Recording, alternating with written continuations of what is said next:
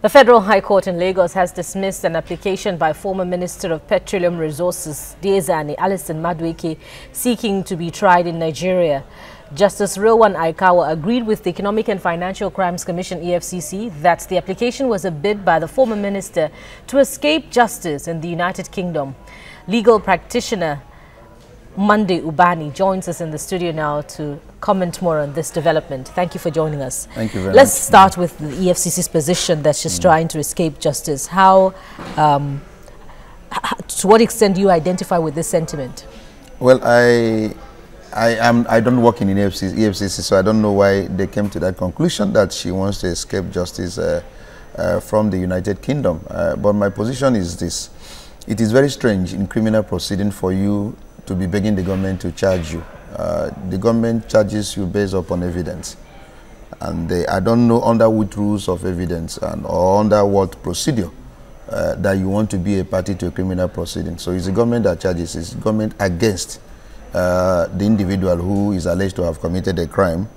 It's totally strange. You know, it's only in civil proceedings that you can want to be a party. Except, of course, her things, her properties are being taken over by the EFCC. Don't you think that's supposed there should be a room for some kind of hearing here? Yeah, you can start an action in civil proceedings. You have what you call rights in remedy in law.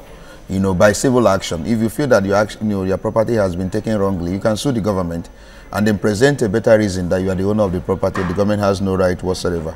But you seeking to be joined as a party in a criminal proceeding is clearly total strange. It's clearly an absurdity. Because the state must choose who to charge at any point in time. Yes. To pick up on Busolami's point, yes.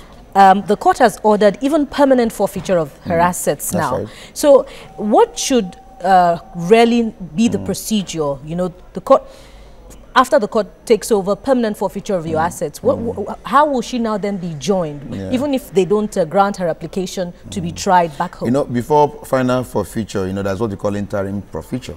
At that time, you are given a timeline within which to come with a proof that you are the owner of the property. Which the government has denied right now. No, you don't understand what I mean. That can be done without you being physically present. She has the right to come to Nigeria.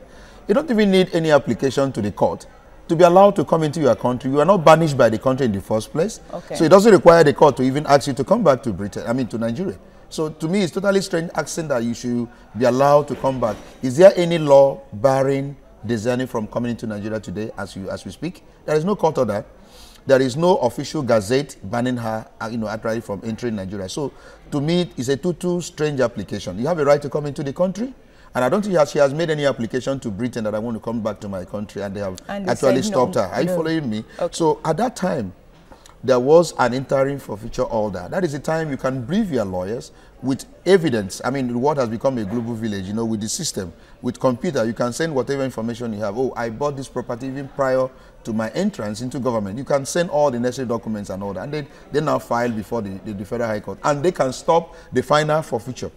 Final forfeiture only comes when there is any information from any so-called beneficiary of the property in making any claim or counterclaim. Then they go ahead and make the final forfeiture. Right, but even at that, that does not in any way deny you right forever. You can, if she's trying to start escape justice, according to the EFCC now in the United Kingdom, will she get justice in Nigeria?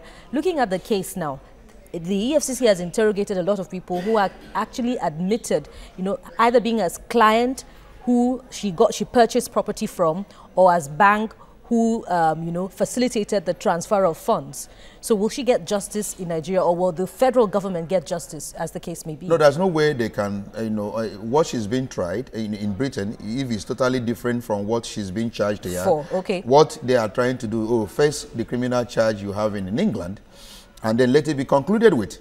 Then you can still come back here and then face this. But for now, we want the English own to be concluded before you come back to Nigeria. But if the same similar offense, of course, she cannot be tried twice. Here in Nigeria over the same material facts and all that. So it's important that EFCC is being careful in order to ensure that the one in England is concluded and done away with. Then you can now come back to Nigeria. If there are similarity and all that, or a different case entirely, then you also face it and all that squarely. So I'm going to ask a question just like a layman. Yeah, go ahead and be a layperson. Yes. Do you think EFCC is afraid of something, not just being cautious?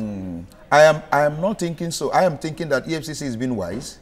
in ensuring that the process that has been initiated in Britain is concluded and done away with. It's very important that we know the consequences of that particular action in Britain.